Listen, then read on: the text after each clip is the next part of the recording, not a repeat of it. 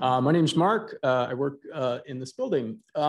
So I started out in my life as a physicist, as an undergraduate, and I have had a pretty interdisciplinary career. My PhD work was in cognitive psychology. I had people study lists of words and recall them. And more recently, I've been working closely with neuroscientists on a variety of things. And looking back over my time, I think what I'm trying to do is something that great condensed matter physicist Philip Anderson described long ago in this science paper, which I encourage everyone to have a look at. So Anderson was reacting to the idea that psychology is just applied biology. And biology is just applied chemistry, and chemistry is just applied, and you can go on down to like high energy physics. And he was arguing that you should really have separate theories at separate levels, and that they're different subjects. More is different. And over my career in neuroscience and psychology, I've come to believe that there actually ought to be something in between cognitive psychology and neuroscience, that we need to have some set of equations, some set of theory that enables us to map simultaneously between behavior mediated by cognitive models of how we have reaction times and accuracy and stuff like that, and then describing populations of many, many neurons cooperating without really worrying about how those equations come into being. And if you were able to do that, you'd have equations you could take seriously. And this is the sort of Rosetta Stone that enables like theoretical physics to work. You take the equation seriously, you grind the crank, you see what comes out. So about a decade ago, we wrote down some stuff about a hypothesis about how you could make sense of cognitive models of many different forms of memory: short-term memory, episodic memory, conditioning. And those equations predicted the following phenomenon, which we've now observed really well, including pioneering work here at Boston University from Howard Eichenbaum and Mike Hasselmo and many others as well. There's this phenomenon called time cells, which I predict many of you are familiar with, and I have 4 minutes, so we're going to go really fast.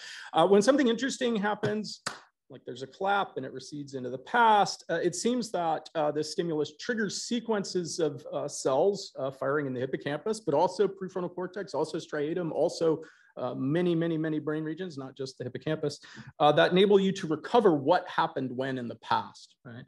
And these sequences go on for at least a minute and perhaps longer, and consistent with the predictions of those equations we wrote down many years ago.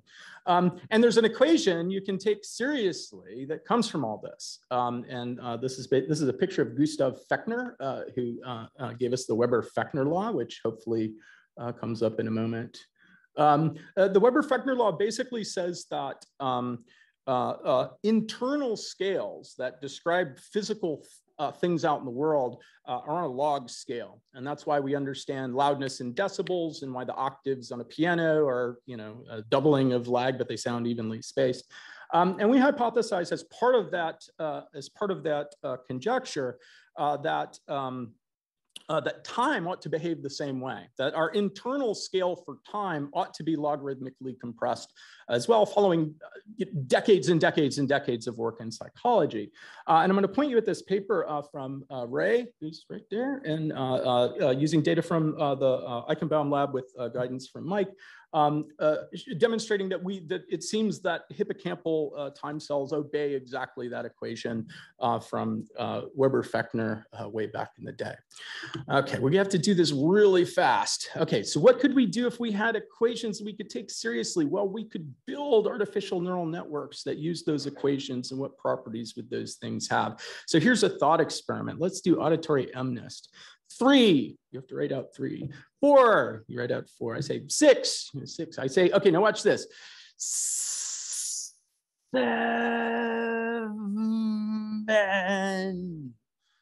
All right, what letter was that? And if you got it right, you're smarter than a neural network that does not use logarithmically compressed time. So we built out a deep neural network where each layer is just a set of logarithmically compressed time cells. There's weights that learn in between, so that what changes from one layer to the next. Okay, so what might go from phonemes to words to sentences to ideas as you traverse this level. But the more kind of amazing result is that after you train at one speed, 7, you can then, without retraining the network, generalize to arbitrarily wide, speeding up and slowing down. So artificial neural networks with these properties are great. And the end. Okay.